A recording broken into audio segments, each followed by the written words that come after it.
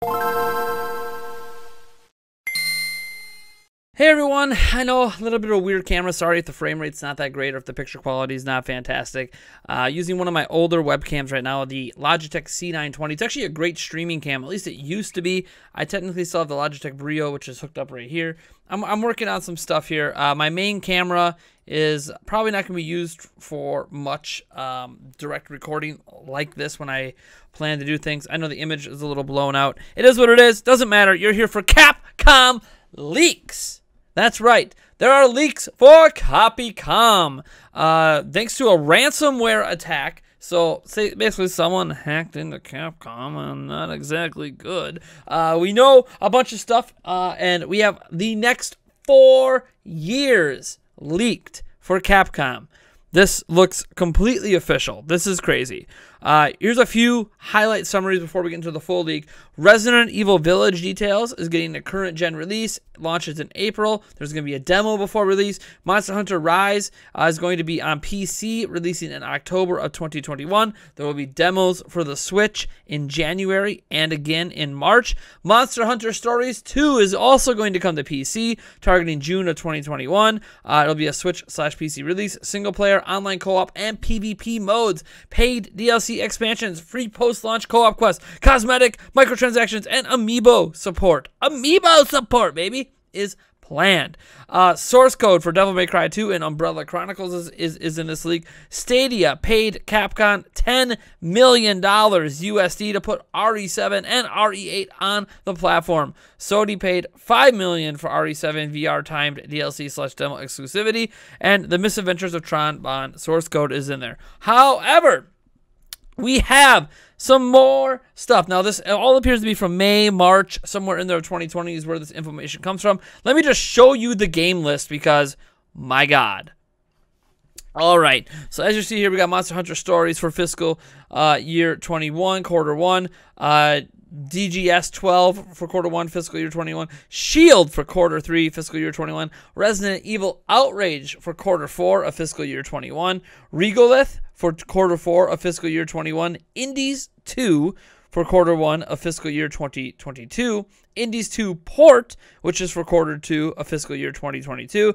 Dragon's Dogma 2 for quarter 2 of fiscal year 2022. Street Fighter 6 for quarter 3 of fiscal year 22. Rockman Match for quarter 3 of 2022. Resident Evil 4 Remake is happening, folks, for fiscal year 2022, quarter 4. Omnimushu, New York. I was about to say New York. For quarter 4 of fiscal year 2022.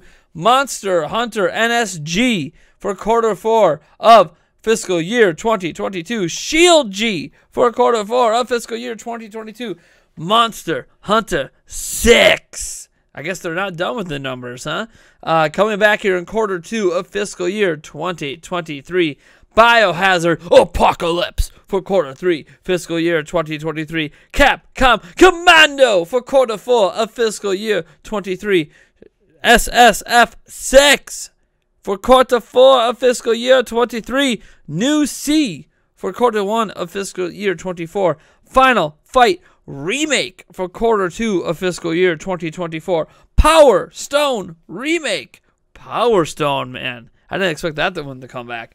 Quarter 3 of fiscal year 2024. New B for quarter 4 of fiscal year 2024. Ultra Street Fighter 6 for quarter 4 of fiscal year 2024. And then Resident Evil Hank for quarter 4 of fiscal year 2024. Folks, this is a massive leak, an unprecedented leak.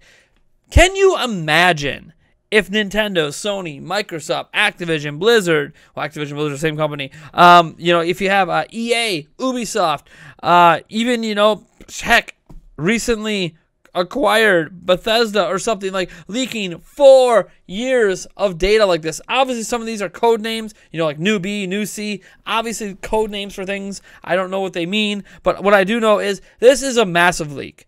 I don't know how many of these games are coming to Switch versus PlayStation 5 versus Xbox Series X or PC. Maybe some of them are PC exclusive. Maybe some of them are for mobile devices. I have no idea because that data doesn't seem to be included. But companies do plan out roughly 4 years in advance on game development. That is very normal. If Nintendo got hacked into, you would see a leak similar to this, where you'd be seeing games that Nintendo doesn't have announced that won't be coming out for 4 years. This is crazy. I don't even know how to fathom this leak other than to say, Capcom, my boys, are bringing it for the next few years. And Resident Evil 4 Remake, was that ever in doubt at this point? Resident Evil 4 is the best-selling game, I think, in the whole IP's franchise. Originally GameCube exclusive, but then it went everywhere. It's kind of like Skyrim. It's on everything. So, baby. All right, folks. Catch you guys in the next video.